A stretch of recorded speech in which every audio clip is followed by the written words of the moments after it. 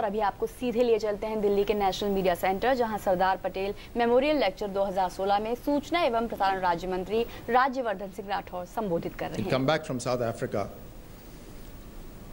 and as a practicing barrister in Gujarat Club, Sardar Vallabhbhai Patel happened to hear the speech of Mahatma Gandhi, and that moved him. That perhaps inspired him to do something what Mahatma was doing. He waited for a couple of more years, and after another satyagraha that Mahatma Gandhi took, he then joined him. He gave up his Western clothings. He started wearing the dhoti and the khadis and joined Mahatma Gandhi in his endeavor to free India.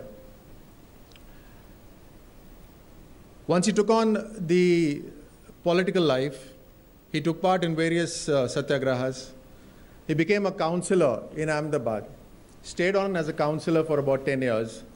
And perhaps at that time, he started the Swachhta Abhiyan in Ahmedabad. And he could actually be called as the father of all Swachhta Abhiyans. He himself took to the broom. He started from the Harijan Basti, from the Dalit colony there. And he did this repeatedly to set about an atmosphere of cleanliness. He stayed as the councillor for 10 years, like I said, became the president as well there. And then he got greater responsibilities. It was in one of the satyagrahas in Bardoli that he was named as Hamara Sardar by the Kisans who were there. And that upadhi, that stuck with him throughout his life, being called the Sardar Vallabhbhai Patel. Once he got the responsibility as in the elected government, he became the first deputy prime minister. He became the first home minister. And I can proudly say that he also became the first information broadcasting minister of the country. Also DOPT. DOPT was part of home ministry at that time. Yeah, he had the department of DOPT as well with him. That's news to me. With all those responsibilities, I think there were two critical things that he did. One,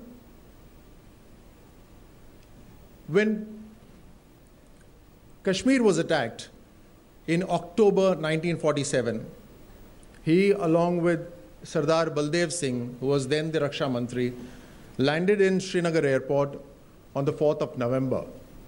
Now, that was the time when the tribal Pashtuns were nearly as close to Srinagar airport that the landings actually took place with great difficulty. He managed to land there in such an environment. He took a briefing from the brigadier who was posted there, Brigadier LP Sen, flew back to Delhi, organized the armed army, sent in reinforcements there, and to a very large extent managed to push back the militia that had come across from Pakistan. And he literally saved Kashmir. The point to highlight here is at that point of time, Prime Minister Nehru was also being briefed by one of the brigadiers in the army. And the Prime Minister felt the situation was normal. And so that's the catch there, that the Home Minister was able to understand the situation, was able to go to a military, to a war scenario himself, exposing himself to the dangers, assess the situation, what actually existed, take the field decisions that were important for the country,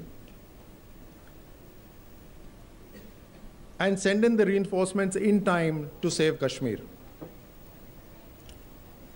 Not just that, he also reconnected Srinagar with Jammu, with the telecommunications, telegraph that time, wireless, roads, connection of bridges.